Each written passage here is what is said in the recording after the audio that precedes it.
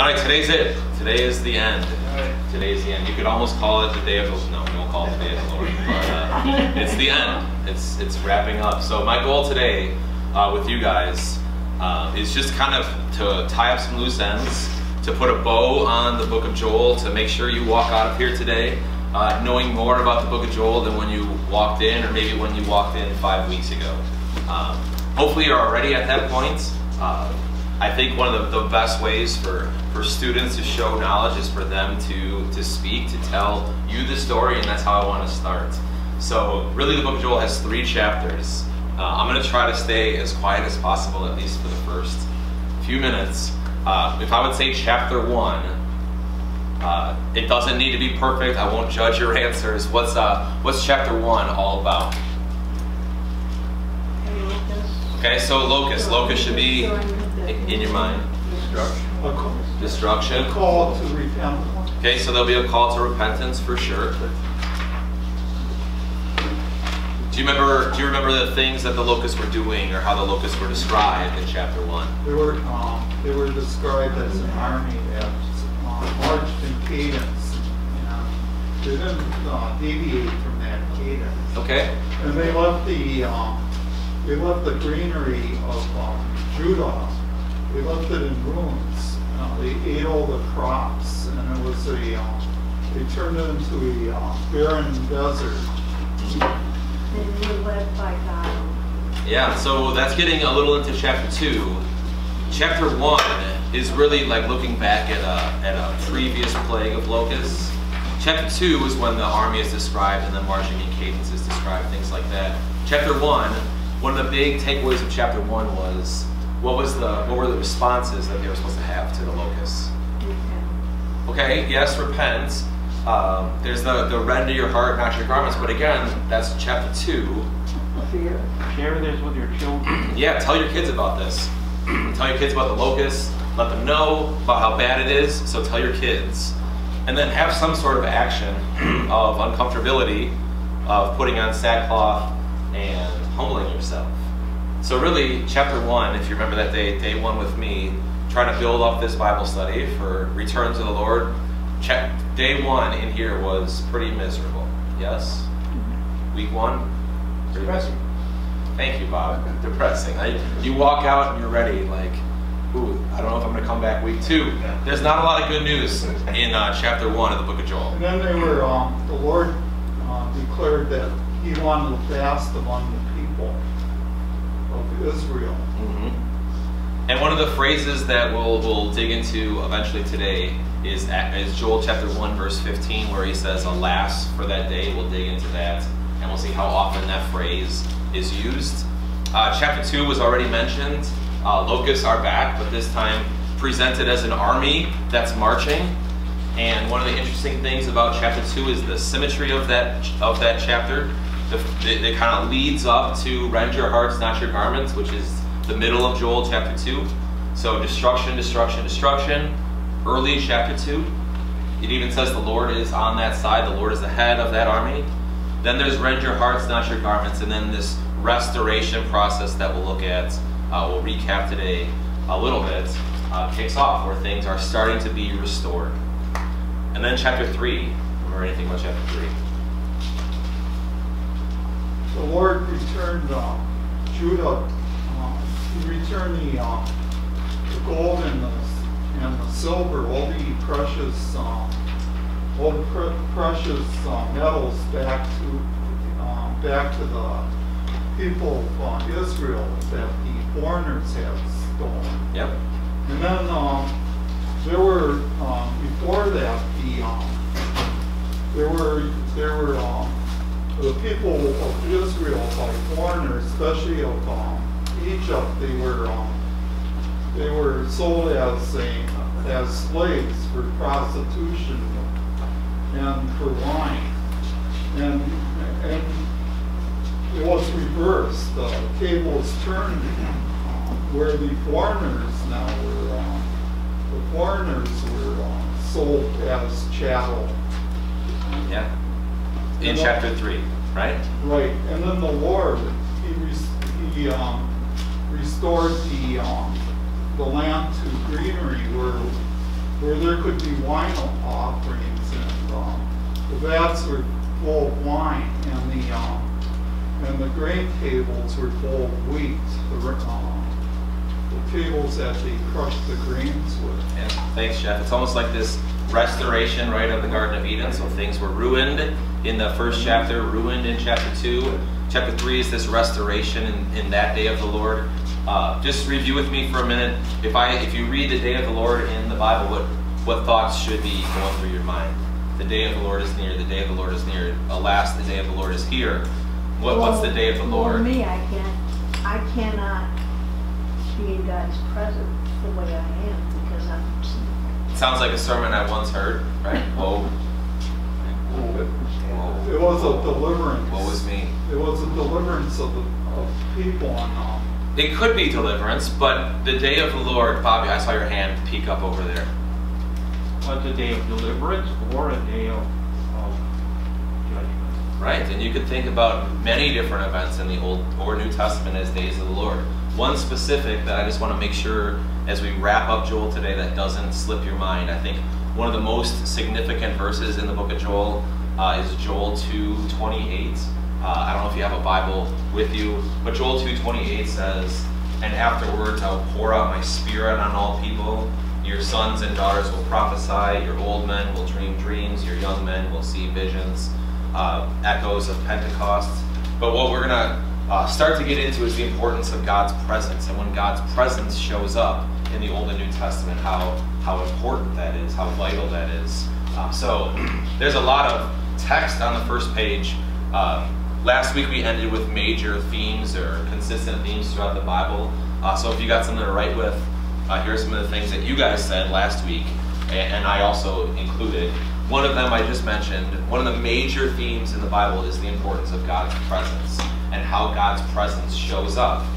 So just recap with me for a minute. Give me a story in the Bible where you can clearly see God's presence. And when one could be like Isaiah 6 from the sermon today, right? Here's God's presence. Genesis, when? Garden of Eden. Right? So the relationship between Adam and Eve and God, completely different, excuse me, in the Garden of Eden, right? God is walking through the garden in the cool of the day. If you watch a lot of Bible Project videos online, we'll close today with one of them. It talks about how God's space and man's space, human space, is overlapped in the Garden of Eden. Any other times that God's presence shows up? I believe Isaiah chapter 9 where he says, where Isaiah prophesies that there will be sent a comforter, and there will be a savior that'll have the crown of thorns. Okay. And that he'll die for sins. Right, there's names in like Emmanuel throughout the Bible, like God with us, stuff like that.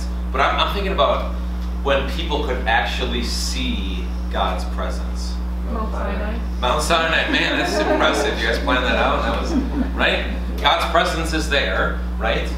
And what are some things the Israelites are doing? They're watching this mountain, and they're afraid, and the mountain is shaking, right? Terrified. I think terrified. Oh. Golden calf, right? Jeff. Elijah in Genesis, where Elijah he sacrifices I believe it was if I remember, wasn't it a unblemished lamb and a fire, because he trusted in the Lord. The fire was lit. And there was like signs of thunder. Mm-hmm. Maybe like Elijah at Mount Carmel, maybe. Give me some more presence, God's presence. Transfiguration. Right, transfiguration. Jesus is there, Isaiah. Noah. God. Noah. Okay. Since they got leading the Israelites just throughout the desert, he's always up front. Right.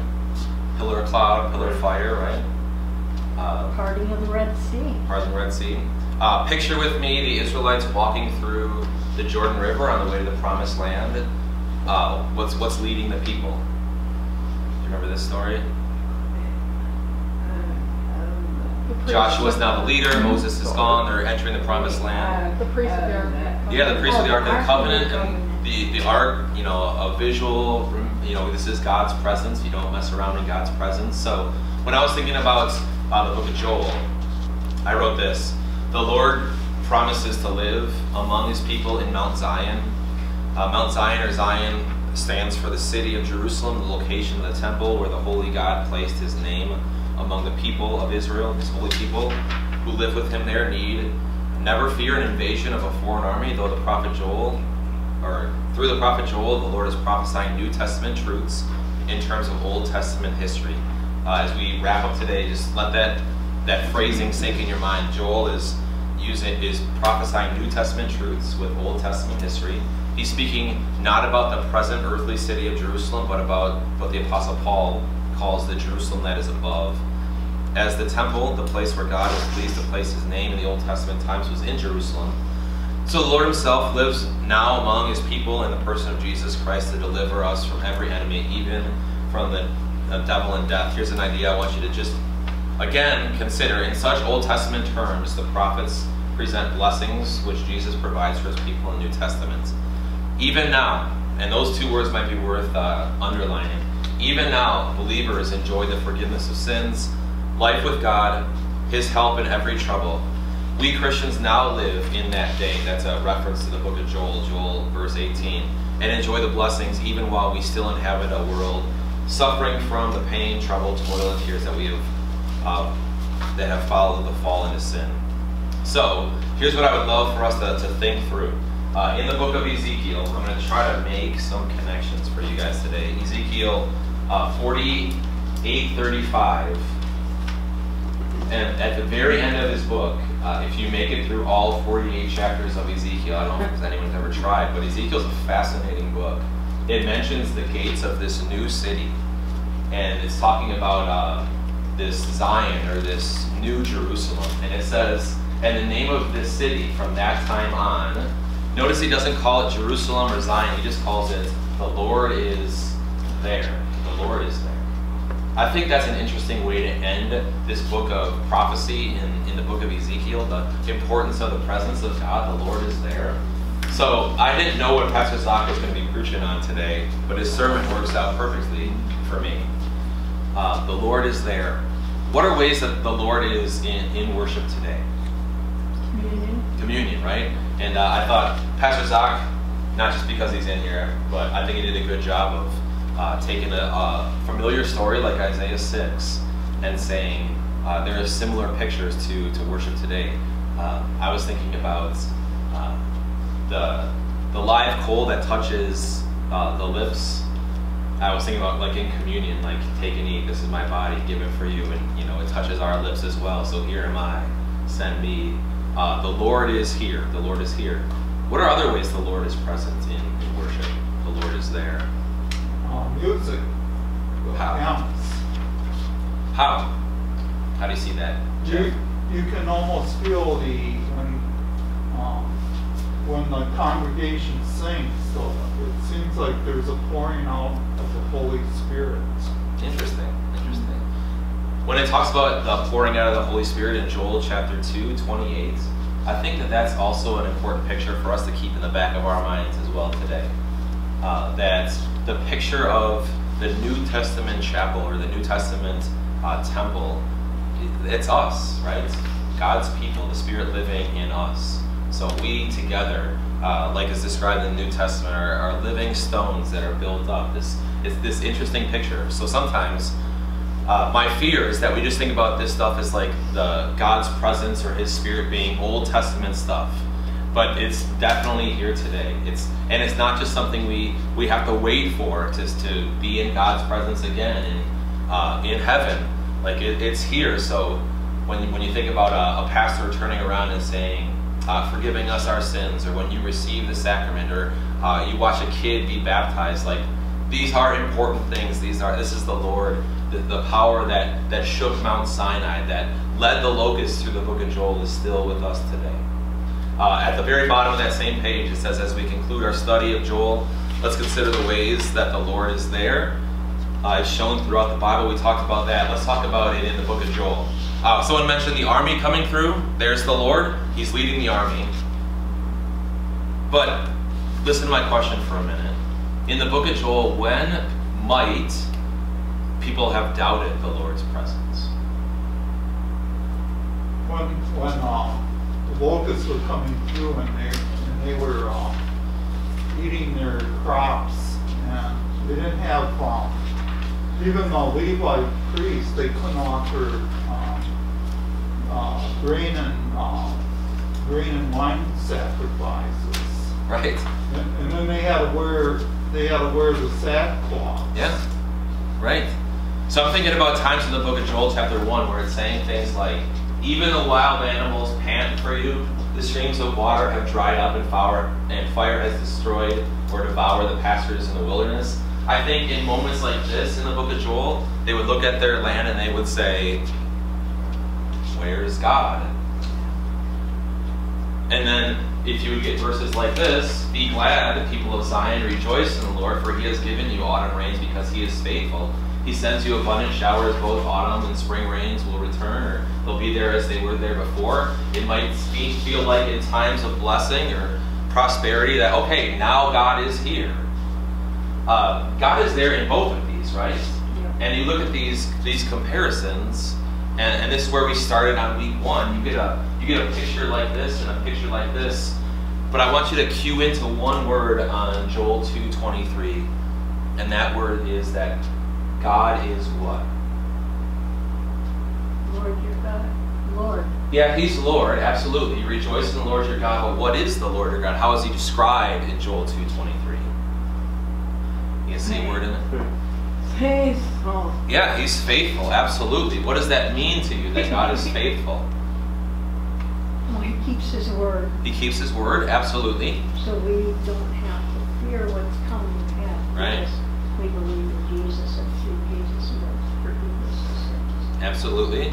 And that reminds me of a previous week we were in here, we compared Joel to another minor prophet, Hosea, where even though people were unfaithful, God remains faithful, and he used Hosea's life as a picture lesson.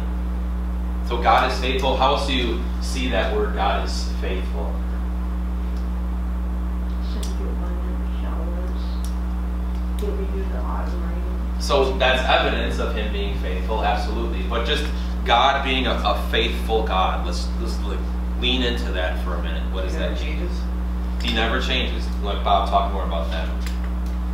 What does that mean? He's always constant all the time. You know, he answers our prayers, and he's there for us, and he's our rock. But don't these pictures look different, Bob? It doesn't seem consistent.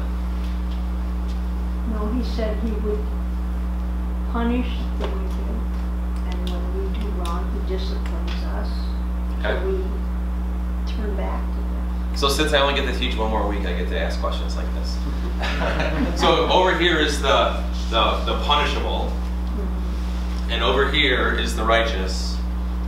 He wants back our attention. Where do I go? Pray to God. Repent and pray to God. You're not answering my question, Nancy. Where do I go? Nowhere. Nowhere? Man. Was me.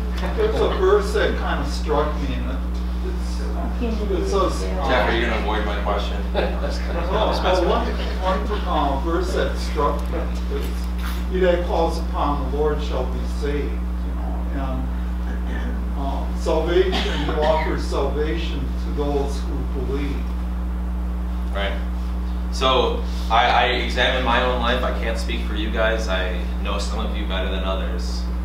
I look at my life and I say, which side am I in? Am I in the punishable or am I in the righteous? Righteous. Okay. Because of Jesus. Right?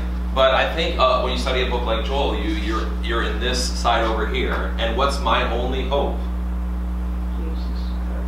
Right? This is when I think the book of Joel is so great, is it says, rend your hearts, not your garments, this pouring out of the Spirit in my life, right? That's my only hope. So is God faithful here? Absolutely.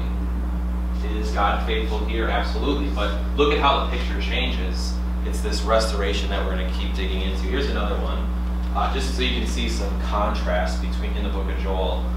We looked at this day 1. The fields are ruined, the ground is dried up, the grain is destroyed, the new wine is dried up, the olive oil fails. As we read through the book of Joel, it even says like your joy is dried up.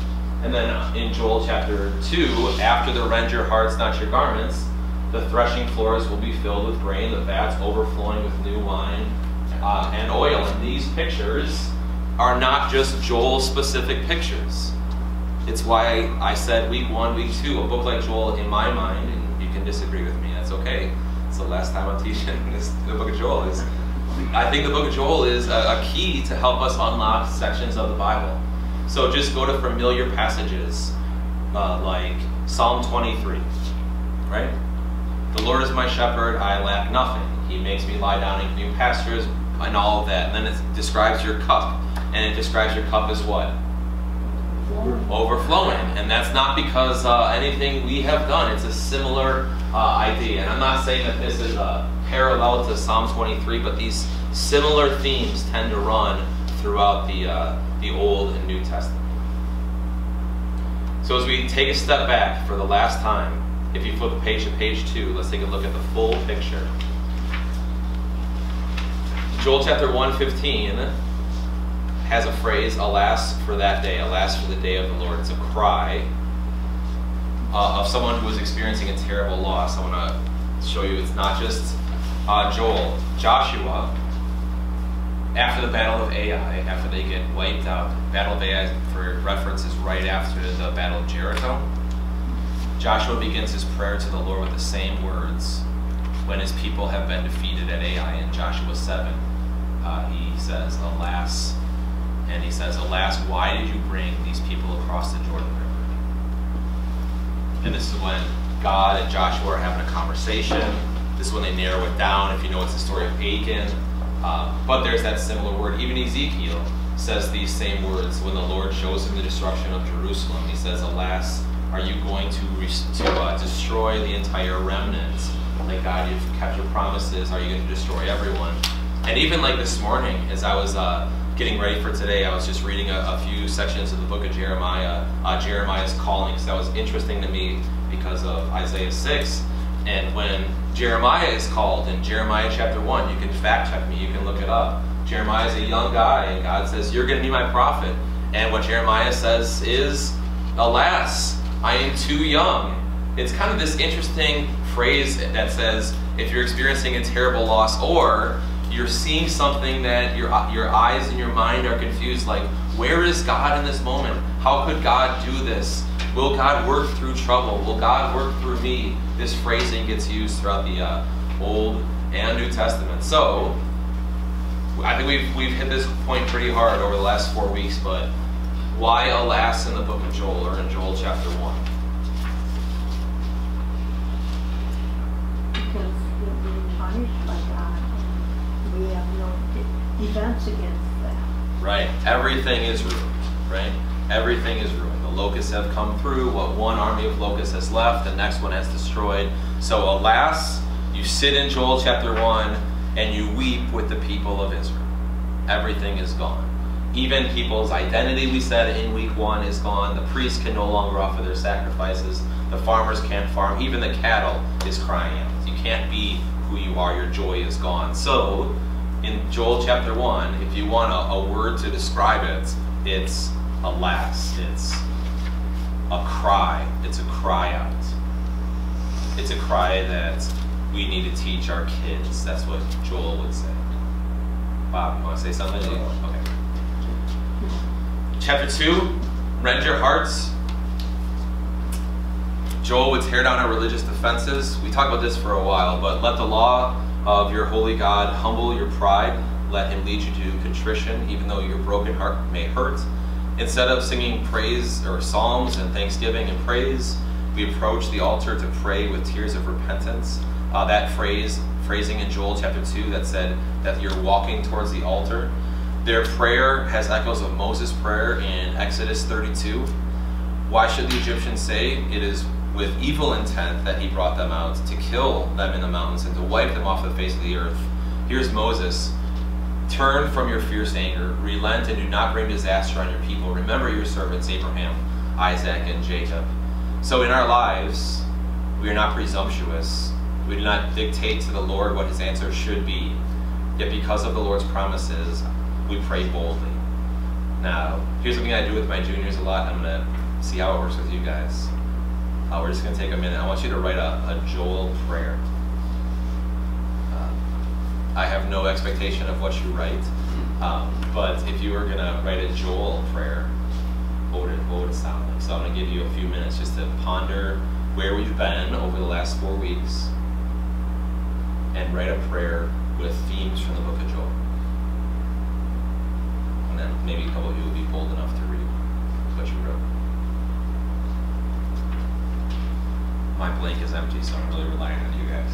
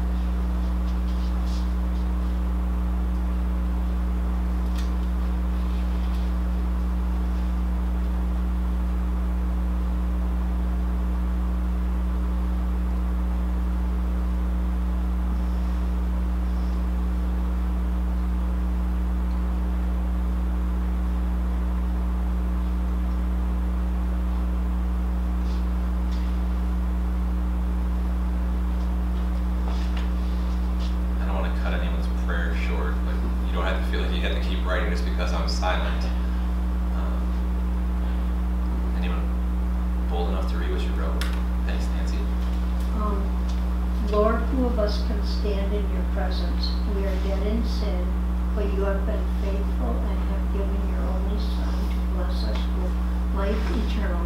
For that we owe you everlasting thanks and praise. Amen. That's why I love teaching. Anyone else? Bob? Thank you, Lord, for answering my prayers in times of trouble and forgiving me for all of my sins. Thank you for renewing my faith so that I may boldly go forward and proclaiming your word to others. Amen. Well said, Bob. Thank you. Dear God, we come before you with repentant hearts. Forgive us as you promised. Prepare us for the day of your coming. Keep my heart faithful even in the last days. Amen. Alas. I got you. Anyone else? Isaiah? Lord, we stand without excuse. We have sinned against your word. And have mercy on us according to your unfailing love, not according to what you have done, because you have promised to be with us. Amen. Man, that's good. I taught Isaiah if you just walked in as an exception way back in the day.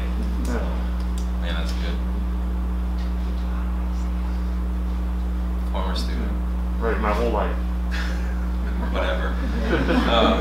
I just played guitar for him when I didn't know what else to teach. So, and then Joel 3, order restored. I think that's a phrase or an idea that I want to stick with you from the book of Joel. Chapter 3 is that order is restored.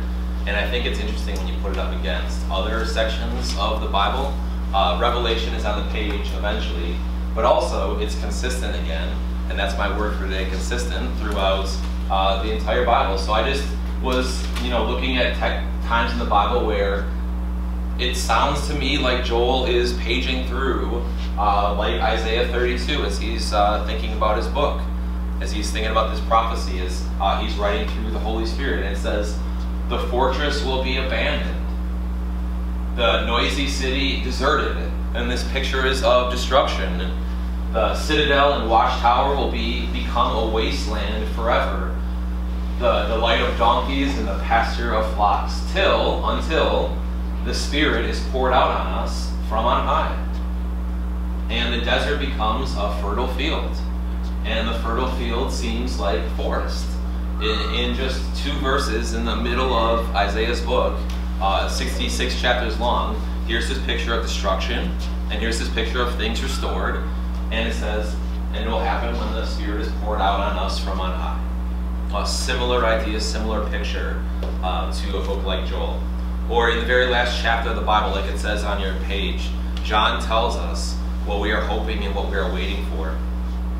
Now the dwelling of God is with his people. He will live with them forever. There's God's presence, right? He will live with them forever.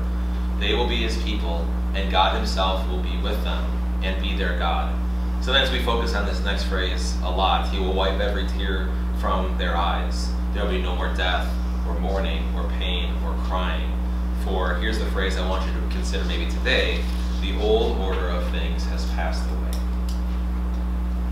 Now, as we pause on that, the old order of things has passed away, I think it's good to just pause, think through the book of Joel, think through the Old Testament and the New Testament of what John is saying here. The old order of things has passed away. So again, someone said the Garden of Eden earlier today. The Garden of Eden is this place of unity and perfect harmony between God and his people. God's presence right there with Adam and Eve. This perfect harmony. Now, like Pastor Zach said in his sermon today, there are times in our life today, there's an overlap of I'll say God's space and our space through things like communion, like he'll preach about today. But that old order of things that's mentioned in Revelation, the old order of the corruption of sin, the world that we live in today passed away, and it says that is gone, and now this new order is here. So when you think about the end of the world, when you think about heaven, when you think about new heavens and new earth, I think a book like Joel helps me understand that even better. And I think about this restoration, this new Eden that is described in the book of Joel. So I think about forever in heaven, God's with me, God's presence is with me, God's space and our space, once again, similar to the Garden of Eden. And as you read through the book of Joel, or as you dig into the Bible and you study things like the temple, how it was built and stuff like this, you get these pictures of this restoration of the Garden of Eden that is so good that I think when you just read through books like Joel, it just pops off the page. The day of the Lord, the last thing there, the book of Joel preaches the same message as something that we have right now and we wait for in hope. So when you think about the day of the Lord, here's how I want to end it. If you got a Bible, could you turn to Ezekiel 36, 24 to 38. We'll read this in Ezekiel. We'll see how it maybe matches with the book of Joel, and then we'll wrap up the book of Joel with a summary. Ezekiel 36. As you're turning there, any questions on Joel? Or comments? All right, Ezekiel 36, 24 to 38. My reason in doing this longer section of Scripture, these 15 or so verses, is as it's being read or as you're listening, think about how a book like Joel might help unlock the middle of, or near the middle of Ezekiel, just a book of the Bible. So, anyone want to read maybe a paragraph or a few verses, or Gene, can you take maybe 26 or 24 to 32? Perfect. Jeff, you want to take 33 to 36, and then Anyone take the last two, 37, 38? Nancy, thank you. Go for it, Gene.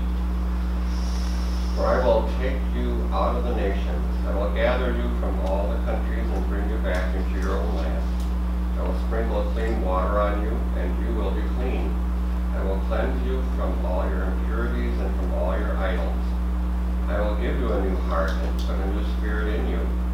I will remove from you your heart of stone and give you a heart of flesh. And I will put my spirit in you and move you to follow my decrees and be careful to keep my laws. You will live in the land I gave your forefathers. You will be my people, and I will be your God. I will save you from all your uncleanness. I will call for the grain and make it plentiful, and will not bring famine upon you. I will increase the fruit of the trees and the crops of the field, so that you will no longer suffer disgrace among the nations because of famine. Then you will remember your evil ways and wicked deeds, and you will loathe yourselves for your sins and detestable practices. I want you to know that I'm not doing this for your sake, declares the sovereign Lord. Be ashamed and disgraced for your conduct, O house of Israel. This is what the sovereign Lord says. On the day I cleanse you from all your sins, I will resettle your towns, and the ruins will be rebuilt. The desolate land will be cultivated instead of lying desolate in the sight of all who pass through it. They will say, this land that was laid waste has become like the Garden of Eden. The cities that were lying in the ruins, desolate and destroyed, are now fortified and inhabited. Then the nations around you will remain. You will know that I, the Lord, have rebuilt what was destroyed and replanted what was desolate. I, the Lord, have spoken, and I will do it. This is what the sovereign Lord says. Once again, I will yield to Israel's plea and do this for them. I will make their people as numerous as sheep, as numerous as the flocks, for offerings at Jerusalem during her appointed festivals. So will the ruined cities be filled with flocks of people. Then they will know that I am the Lord. Instead of me telling you my takeaways, what do you take away from what was just read? Any phrases or ideas stand out to you? The Lord's going to restore the what's been destroyed, the desolate deserts and that, the barren deserts. He'll restore it to greenery. Are we sure?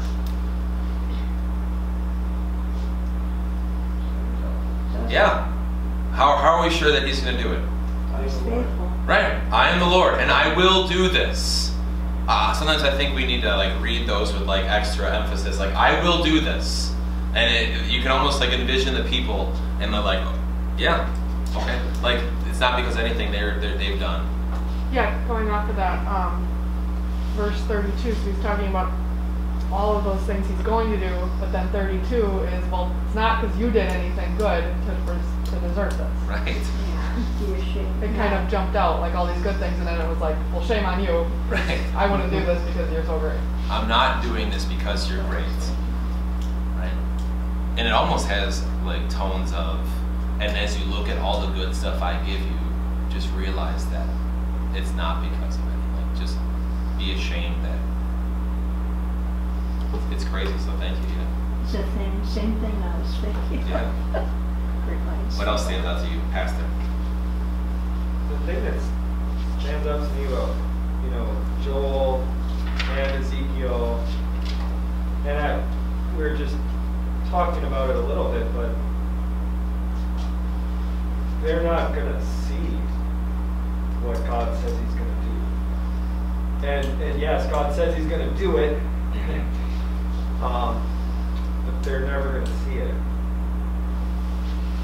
They're never going to see vines overflowing with grapes. and fields overflowing with harvests and olive oil. And I think that's important for us because when we look around and we look at ourselves and our world, what we see looks very different from what God says He is doing right now and will do one day. I was looking at Habakkuk, which fits together with all this stuff. And at the very end, he says, even if the fig tree does not blossom, and there is no fruit on the vines, if the yield of olive fails and the fields produce no food, even if the flock disappears from the fold and there are no cattle in the stalls, yet I will triumph in the Lord. I will rejoice in the God of my salvation. And there's a difference between walking by faith and by sight. Don't let your eyes deceive you. But open up your ears. Interesting. That's at the end of Habakkuk? Yeah. In the beginning of Habakkuk is asking God a lot of questions. Like, how long will you let my enemies succeed? And, how long will you kind of turn a blind eye to everything that they're doing? I'm weak. They look strong. What are you doing? So that's interesting that he ends it that way. Thanks for bringing that up. It's almost like the comparison picture, like God is faithful in both of those. In the eyes of faith, you look at the desolate fields. That's great. And tying back into the sacrament. Yeah. Like it's just so easy with our eyes to say, well, there's nothing real great going on. I mean, this isn't actually a divine appearance among us. Mm-hmm. And it is. Yeah. If you believe the words, this is my body, this is my blood given for you, like heaven has just come down to earth. Don't be afraid to talk after Pastor Zach talks. What else did you guys take from what else did you take from Ezekiel? You're like, that's what I think. No. What else from Ezekiel? Anything you take away from what was read? Well, that's Thank you. what Pastor Zach was talking about. It reminds me of, he did reward Moses. Moses saw all the bad, and then he was going to die, but God took him up on the mountain to see the promised land. He actually saw it. Mm-hmm. So he was rewarded to see it. Yeah. And it's not even the best final land. But he saw the promised land. Thank you. I never thought that was significant, but now when Pastor Zach said that, we're not going to see it. He's a great teacher. Zach's a great teacher. No, he's a good teacher. Oh yes, amen. Go for it. They aren't just restored physically, but spiritually also. Yeah, restored spiritually. God says, well, we should learn that even though we may have hard times, God is there for us, and we will eventually have good times and great times, and we'll eventually go to heaven where, it'll be wonderful. Then you will know that I am the Lord. That's how that section ends. Then you'll know that I am the Lord. To start wrapping up Joel, and it's kind of like a fat question, but then you remember what Joel's name means. Some of you have phones, you can look it up. Joel's name means the Lord is God, right? The Lord is God. And the Lord is God, that's what Joel means. So as I was thinking about how to wrap this whole thing up, I was trying to think about like this clever, slightly humorous way of wrapping it up, but I think like just remembering Joel's name helps us understand like the Lord is God. And it's kind of ties in with what Pastor Zach was saying slightly, is that you read chapter 1 and it's easy to read chapter 1 and to leave thinking, man, that's depressing, but the Lord is God. The Lord is God. He's the God who still gets the last word. He's the God who gets the final say. The Lord is God. He's God in chapter 2 on both sides of that journey towards rend your hearts, not your garments. He's there. The Lord is God leading the army of locusts, and He is there restoring. The day of the Lord, chapter 3, the Lord is still God in the valley of judgment. He is the guy who gets the last word. But the familiar phrase that gets repeated in Joel, that was said first in Exodus, also describes the Lord who is God. So you can't leave today without remembering that the Lord is God, is the Lord who is gracious and compassionate, slow to anger and abounding in faithful love. That's the God that's described in the book of Joel. And you get that phrase right in the middle of desolation from locusts and this restoration of the Garden of Eden.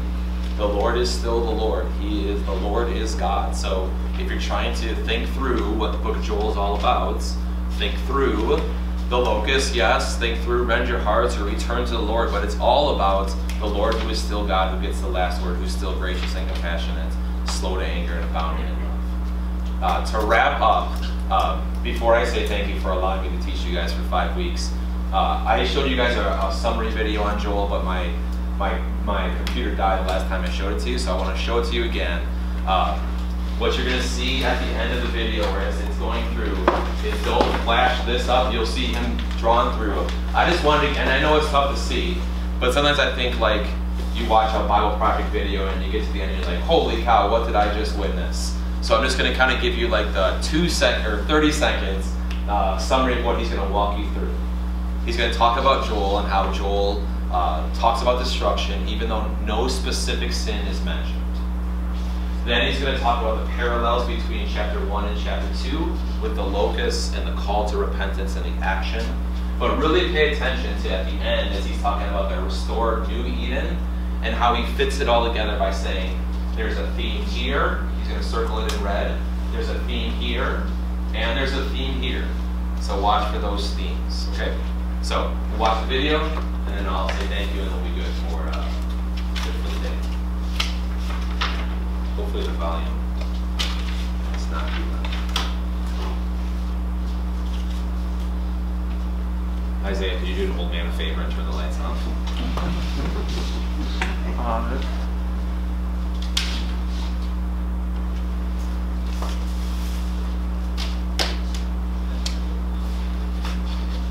Joel is unique among the prophets for a few reasons.